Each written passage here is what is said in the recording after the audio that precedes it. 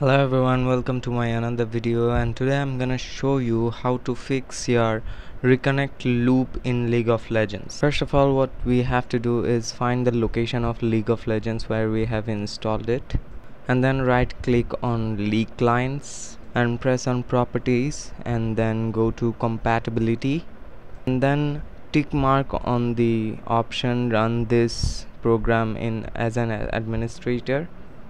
Then do the same process for these two files with the L logo. Then do the same thing with the Riot client service EX. Press right click on it and go to properties and compatibility, and click the run this program as an administrator. Apply on it.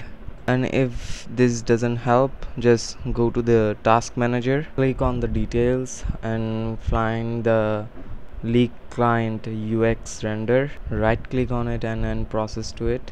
And if it doesn't work, there is another step which I will recommend you, that is go to the League of Legends app and go to the settings. You can see there is a button called repair in the bottom. Just click on it.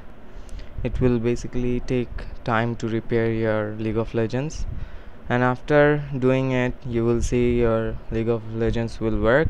And if it doesn't work, the last option you will do is uninstall the League of Legends and then reinstall it, and your problem will be fixed. So if this video is really helpful to you, don't forget to like the video and subscribe the channel.